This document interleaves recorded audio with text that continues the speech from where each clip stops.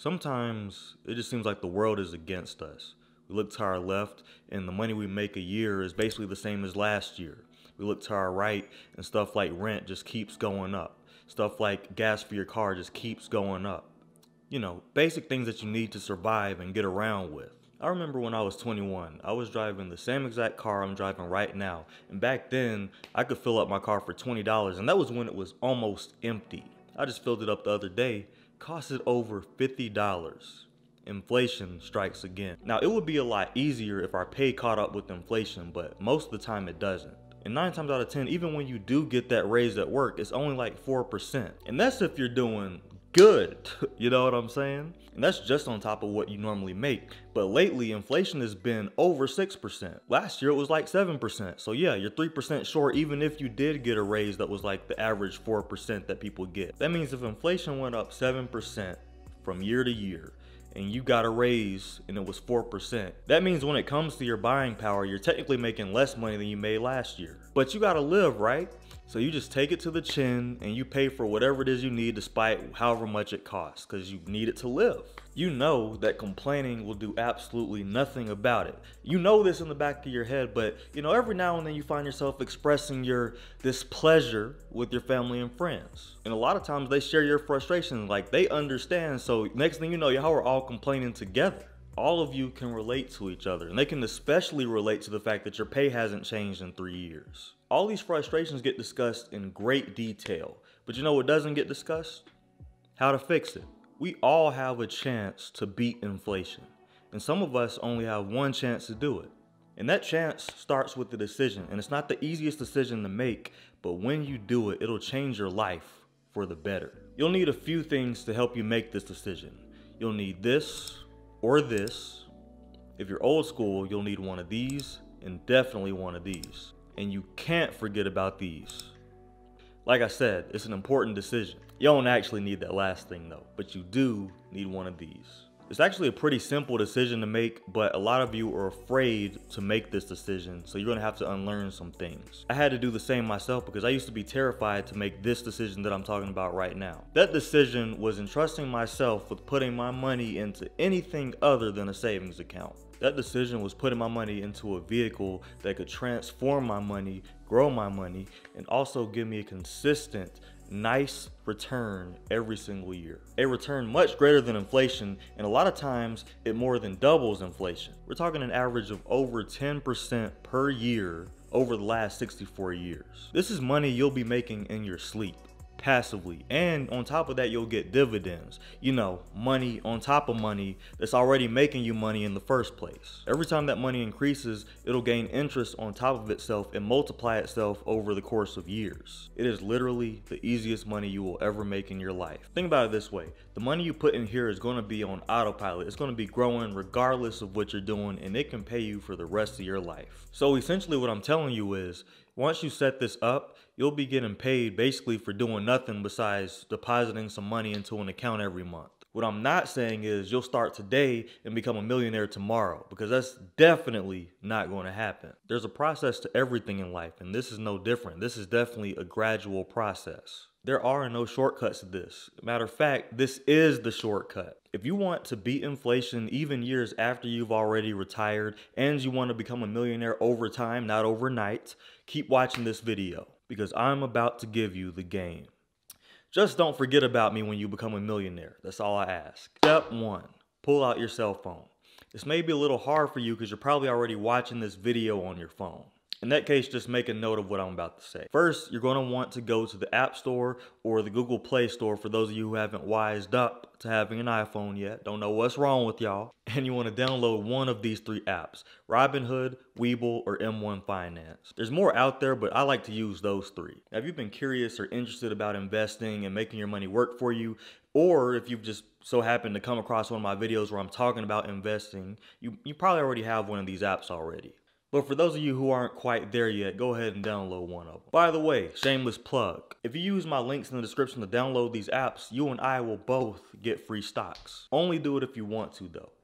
If you like free money, you probably want to do it. Once you've done that, I want you to go to the search bar as shown on the screen and type in VOO, VTI, and VGT. These 3 are my absolute favorites, and in my opinion, these are all you need. Reggie, what's a VGT? I am glad you asked. Those three things I just told you to search are not stocks. Rather, they are ETFs, also known as exchange traded funds. And what these are basically buckets full of stocks, but not just any stocks, the best stocks in the world. Owning just one share of these is like owning part of Apple, Microsoft, Adobe, Google, Tesla. You get the idea. I've only ever owned two of these at a time. Like personally, I use VOO and VTI, and it's really cool because they can actually kind of counterbalance each other. So if one is going down and the other one's going up, it still balances out your portfolio. And that just means they grow at slightly different rates. So for example, VOO and VTI, they kind of have like a slower, more steady growth, whereas VGT is more up and down, like it's more volatile, but you get more growth out of it in the long run. Right now, all three of them are at a pretty good price at the time of me recording this video.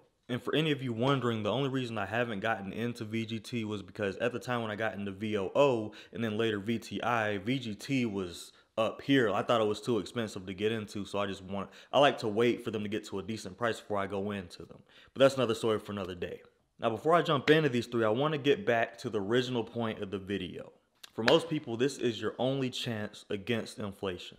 Your average person isn't going to want to study stocks all day, learn how crypto works, or any of that stuff. So this is a thoughtless way of investing while maximizing your return. You could literally just have one of these and outperform someone who's been investing in individual stocks for years. That's it, buying ETFs. That is your chance to beat inflation. And it's also the easiest way to beat inflation.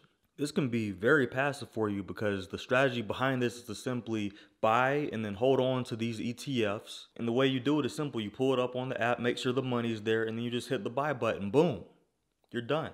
If you buy the same amount every month, your money is going to grow inevitably. And then the more you add on to it, the better it's going to be. Let's say you have $500 every month that you have specifically for investing, right? And let's say VOO costs $402. Well, you buy one share of VOO every single month, and you just have $100 left over that stays in your investment account. And then let's say next month is $420. Well, the money you have left over, you can still afford to have one VOO. So what I'm saying is whether the ETF goes up or down in price every month, you still buy the same amount every month or every 3 months, however often you're able to do it. This method is called dollar cost averaging. And even with dollar cost averaging, whether it's at a low or at a high price, what you're doing is you're getting more shares as you do it. And the amount of shares you have is going to determine the growth over the long term. So if you just have like one share and let's say it goes up 100%, okay, you doubled your money, that's great, but you only doubled like $400. Whereas let's say you had 20 shares and it went to 100%. Now we're talking about some money. You get what I'm saying? But yeah, the return of these ETFs that I've personally picked out for this video specifically will give you way over that 6% inflation or whatever the inflation is right now. It's probably over 6%. But nah, now these give you in the double digits year over year. My philosophy is this. I'm like, well, you know, inflation isn't like going to stop. Like it's been a thing for a very long time, right? So I might as well go ahead and put my money somewhere where I know I'm going to get a return year after year after year. That money, as long as I'm putting it in the right place, is going to outpace inflation. So I might as well just hold on to it and let it grow and grow and grow and multiply itself. And at the time, I chose the two cheapest ones, VOO and VTI. Now, right now, VGT is a little cheaper than VOO. So you might want to get into that one, but I just wanted to choose the two cheapest ones at the time so I could get more shares of both of them. So now let me break them down one by one so you can make sense of some of that gibberish. VOO, also known as VOO, is Vanguard's S&P 500 fund. Think of the top 500 companies in the US and that's what you get. And of those companies, the best of the best are at the top. And so what that means is companies like Apple, Google, and Microsoft hold more weight than the other companies do. So in this case, let's look up this ETF VOO. So we can look at which companies they hold and how much weight they have. I think it's best to think of ETFs as a big, giant pie, and each company represents a different flavor. And the best flavors take up bigger percentages of that pie. That's actually a really good analogy. I'm gonna go with that. Anyway, check it out. So what I'm looking at right now is VOO, as you can see up here, VOO in the blue, and then Vanguard S&P 500 ETF. So this right here, this website just shows the top 15, but if you subscribe to them, it'll show you all 508 holdings. How do I know there's 508 holdings? It says it right here on the screen, 508. So it's called the S&P 500 fund, but there's really 508, just FYI. Anyway, if we look up here, As we can see here, Apple is at the top, and Apple is an absolute beast. So of that pie, Apple is the best flavor. You get what I'm saying? No pun intended. 6.92% is what it takes up. And that's a large percentage of the entire ETF that has 500 and something companies. As you can see, even of the top 15, the one at the bottom, Home Depot, doesn't even take a full percent. So if that puts it into perspective for you. Anyway, companies like Apple, Microsoft, Amazon, Google, Tesla, Nvidia, love Nvidia. So this is what I'm talking about. This is how they look at this. They say, you know what, the best companies are going to take up the bigger percentages. So now that I broke it down for you and you can kind of see the companies within it, I'm going to break down how the performance is just so you get an idea of how this can help you beat inflation. By the way, what I'm using to see what companies are within an ETF is this website called ETFDB, which stands for ETF Database. So if you are curious about ETFs, you can definitely check out that website and look at what companies are within it so you can make the best choice for you. Anyway, we're going to shift through this in Google just so you can kind of see. So here's the average annual return. Very, very, very important. A year, 14.95%. 3 years, 18.28%. That's the market return. 5 year, 15.39%. So as you can see, like this is average, of course. So sometimes it's lower, sometimes it's higher, but these are good. These are more than double that 7% that I was telling you about with the inflation earlier. All right, so now I'm going to go in the search bar, type VTI. And by the way, VTI is $220 right now at the time of this recording. We're going to go over to holdings, boom. And as you can see, it's very similar. Like their top companies, I mean, they're not exactly the same, but they're very, very similar to that of VOOs, except you'll notice that like the weights are different. So instead of 6.92% for Apple, they have 5.81% over here for VTI. Anyway, I know these look very similar, and some people ask the question sometimes, well, why would I get VOO and VTI if they're basically the same thing? They are not the same thing. They weigh differently, first of all, and they have a completely different amount of companies within them. So VOO has 508 companies inside of it. VTI, I'm gonna show you real quick, actually. I'm gonna show you. Pull it up right now. Keep scrolling. They have 4,033 companies within it. So if that puts it into perspective for you, they're completely different. So the biggest difference between VOO and VTI is the fact that VOO purely deals with large cap companies. VTI deals with small, mid, and large cap companies. That is the biggest difference between the two. And so the annual average return of VTI for 1 year is 11.05%, 3 years 17.44%, 5 year 14.67%, 10 year 13.59%. That is as of 3/31/2022. These returns are undeniable. Lastly, and most volatile is VGT. This is Vanguard's information technology ETF, which, as the name suggests, it holds a bunch of tech stocks.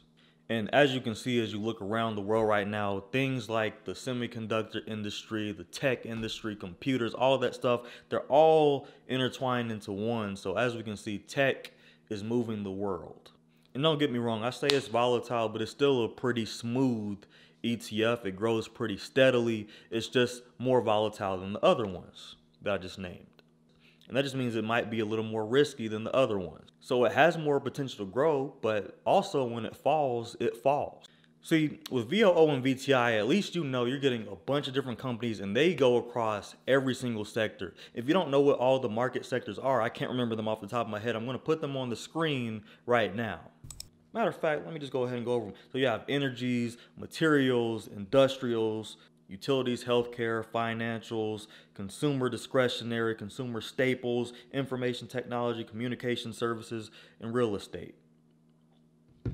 So VOO and VTI, they have all of that. See, VGT is pure tech. And as you can see, they just weigh these way differently. So Apple, 22%, Microsoft, 17%, Nvidia, 5%. And I think it's insanely smart they put Nvidia in the top 3 because that stock goes crazy.